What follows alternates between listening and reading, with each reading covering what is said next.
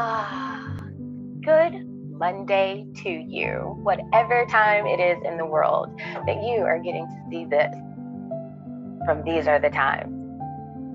You know, I saw a video the other day and I couldn't sympathize with the woman.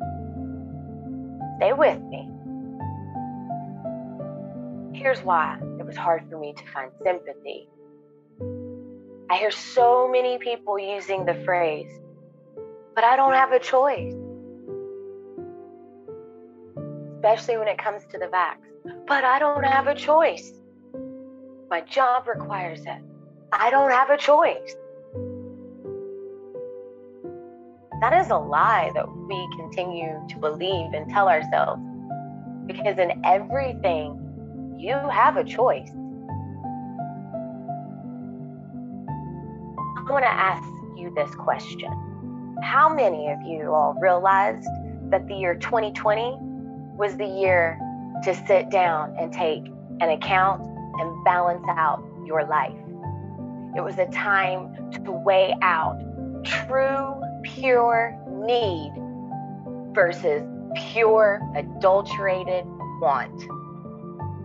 How many of you all realize that that's what 2020 was about? It was time to get houses in order. Some of you all did this without fail.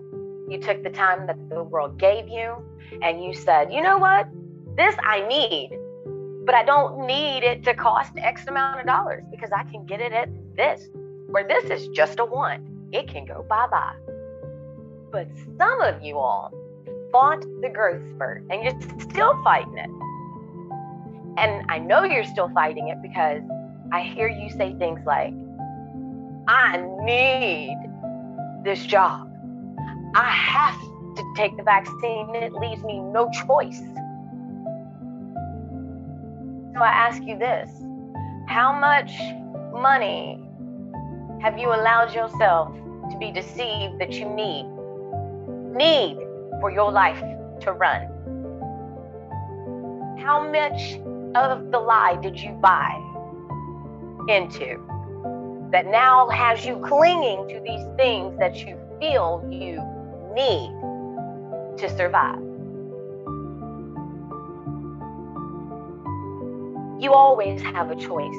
And I already know what some of you are sitting there in the background saying, I'm not you. I don't sing. I can't go do this. No, you're not me.